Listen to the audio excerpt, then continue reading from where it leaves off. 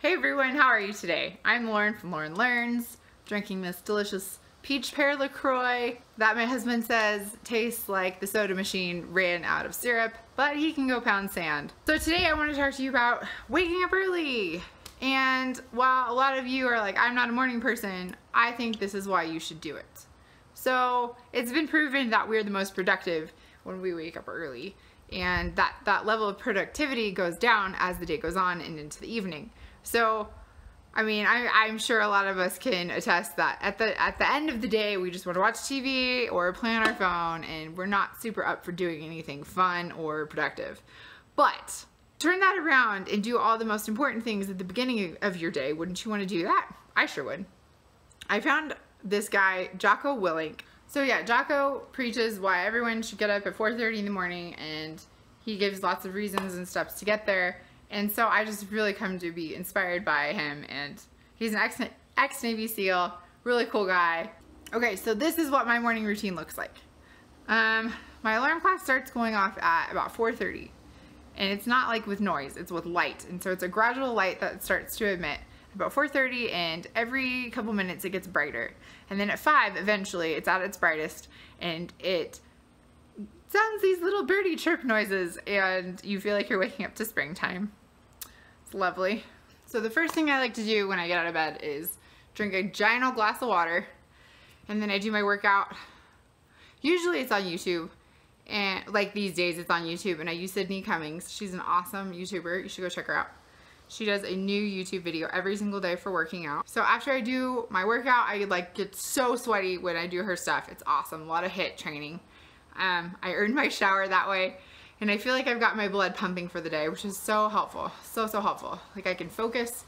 So I take my shower, and then my favorite part of the day is sometimes I'll make some coffee, sometimes I won't, and I'll just sit down with my Bible and spend some time with Jesus, telling him about how I feel, downloading what I need to be encouraged from God's word, and really just feeling like knowing I'm not alone in my day, and knowing that he's equipped me to get done what's needed, and he's equipped me to have a good attitude and pour it out into the people around me, and because I know that I'm here to encourage and love others. So that time I spend with Jesus is so important, and the time I spend working out is so important.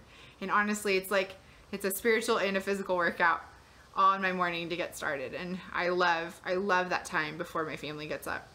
There was no chance that I could have gotten this type of routine going a couple of years ago when my kids were still up a lot of the night.